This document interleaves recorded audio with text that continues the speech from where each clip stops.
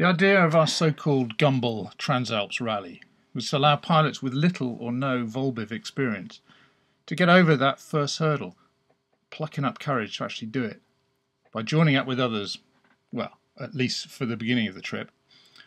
We'd been chatting about it for months, but with COVID we had no idea whether it would actually happen. But once quarantine restrictions looked like they were going to be removed, I booked a flight to Nice for 19th of July and persuaded a few other mad fools to do the same.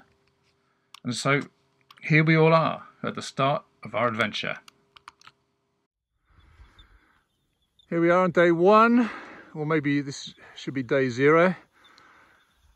Nigel has very kindly driven us up to the Le Charvet, and we're all pitching our tents, having had a very nice pizza in town. So, a bit of Vol glamping at the moment, really. Apart from the rocky ground. Apart from the rocky ground. Morning all. Dawn of the first day. It's glorious. It's supposed to be windy today, but there's not a breath now. So, cup of tea, check the forecasts, and see what's what. Morning, Chris. Sleep well? No. Mind my cup there.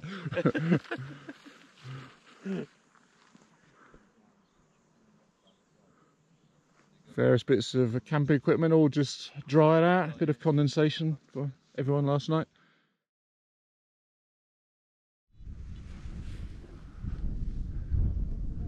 Look at that! Let's get up there!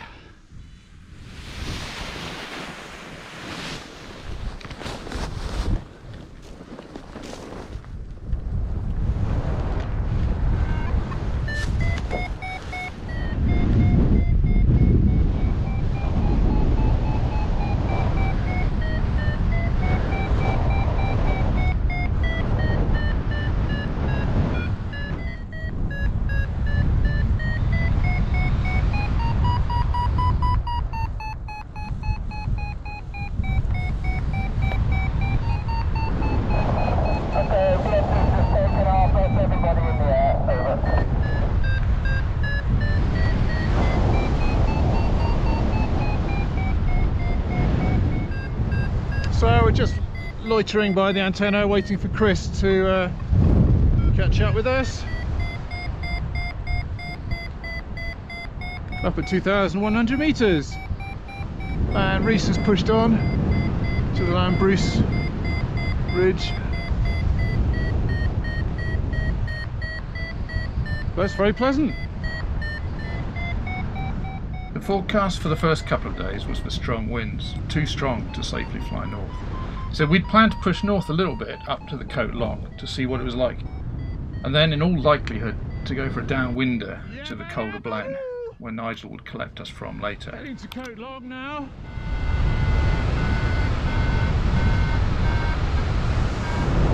Nigel over there, Reese just behind. The others just waiting to get height.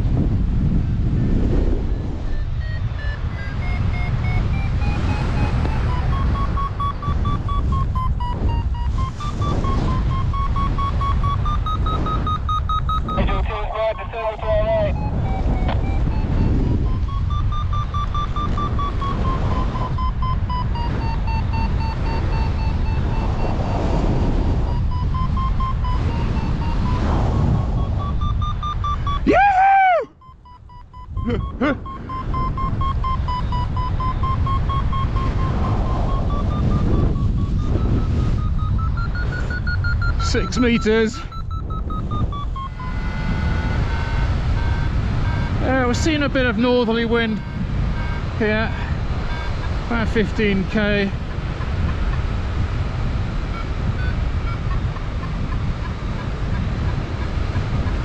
Just gonna, just see what it's like a bit further.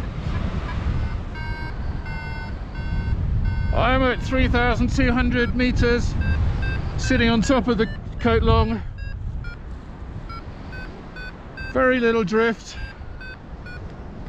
Just waiting to see if anyone else can get up here.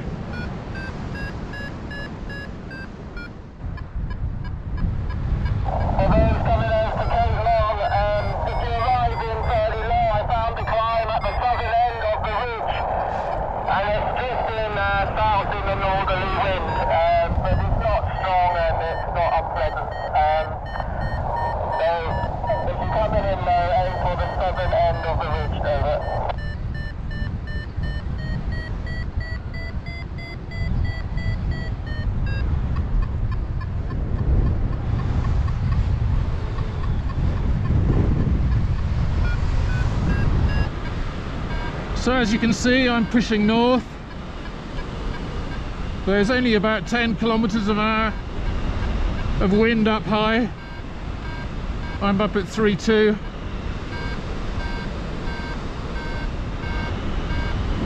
It's pretty pleasant. I'm just cruising along. Bit of lift. Let's just see if there's any lift here. Get a view of what people are doing.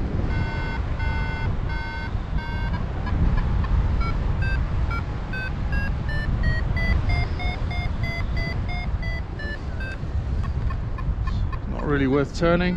Can't see anyone else, but they're following. Let's get up to this peak. Try and get high there. You can see all the others down on the ridge over there. They're not down, flying. Oh, I think I'm going to head over that way now. Head for Tromas. For those at the south end of Coast I climbed that hill at the end till about 2,400 and then came straight along the ridge, and that gave me enough height with another climb at the peak to continue northwards over. Pushing onto the Tromas. I'll get high here and then I might head back and do some shepherding. See how they're getting on. So a bit of a headwind just here. I think the wind is coming, well, from the west, so I'm into wind, but once I get onto that face it'll be a lot better. And that's where the clouds are.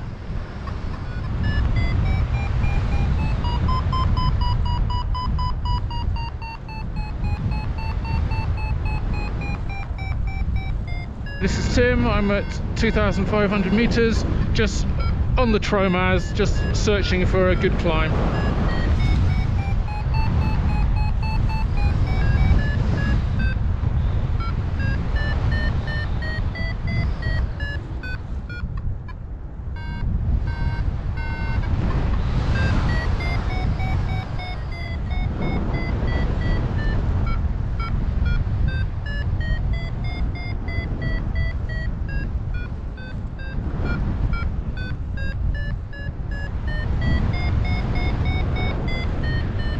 What a view.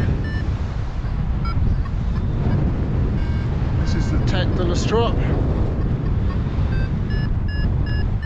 I'm up at 3,100. Did you climb it, Tim? This is Tim. I'm at 3,100, sitting above the Tromas. About a 10-kilometer wind from the west. How's everyone doing? Reese and I are comfortably established by the Tet de l'Estrop. How's everyone else? Yeah, copy that, Tim. I was on Chow. Tony's ahead of us, but no. Lastly, heading towards Tromas, over. I'll just wait around here for a bit and see who joins us.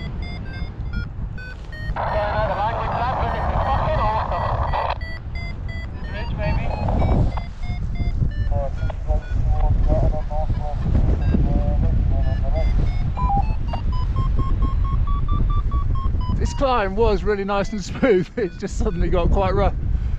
That's why I put the camera on.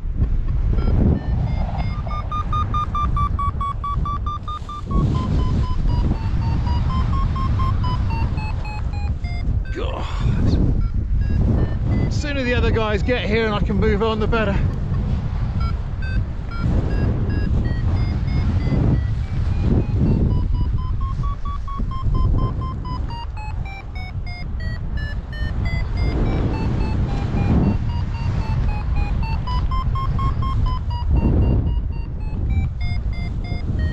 Join this guy over here. He's got a smoother climb.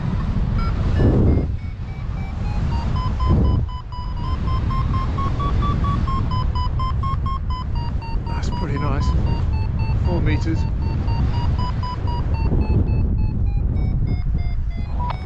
Mind you, that cloud base, that chow, just to the north of CNFCH, so get to a height of the hill. Chris, this is Tim. Don't be afraid to tuck in quite close to the hill. Okay, this is Tim. I'm going to push on now, leaving the Tromaz and Tête de Destrot. I've got Chris in sight, just to my right. Yeah, next stop, the Dormiers.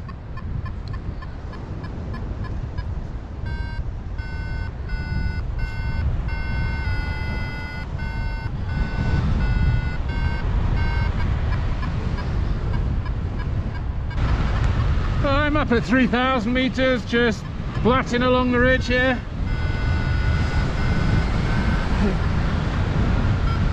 Don't need to stop for any climbs.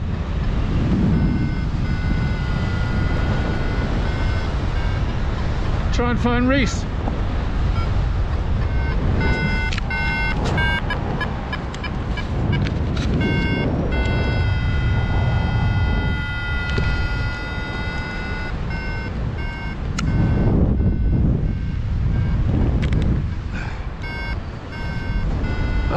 Well, I've had to do a bit of GoPro surgery. Take the helmet off, unplug the cable, open the battery compartment, take the battery out, reconnect it, and now it's working. Woohoo! I've crossed the first part of the lake.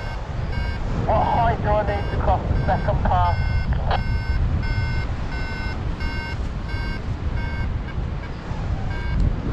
Chris, Tim, I left with about 3,000. So, finally a view of the lake. Look at that. Beautiful.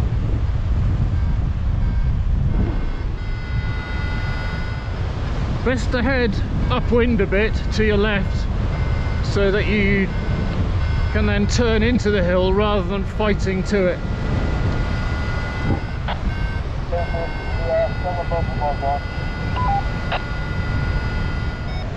Well, this has been the easiest crossing of the lake I've ever had. Didn't even have to top up at the Morgon.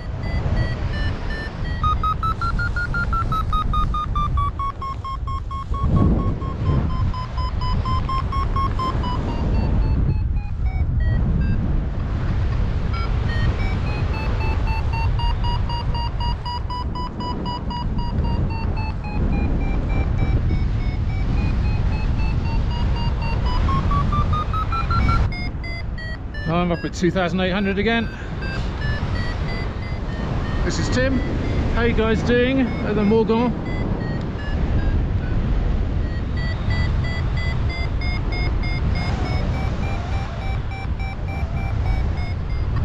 Up at 2,900. Base is way higher, so if I can get up to base, we should easily be able to cruise across to Orsières, across the Col.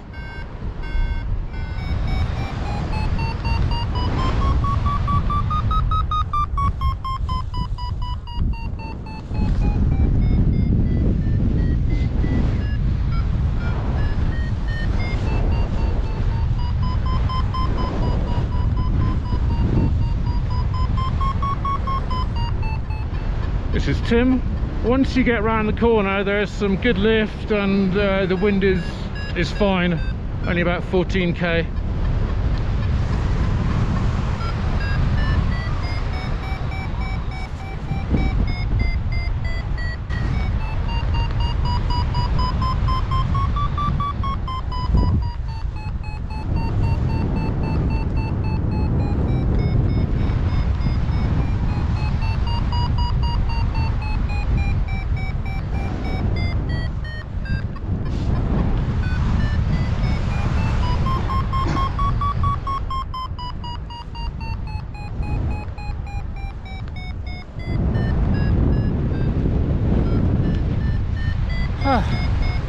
Wow, it's a pretty awesome day's flying.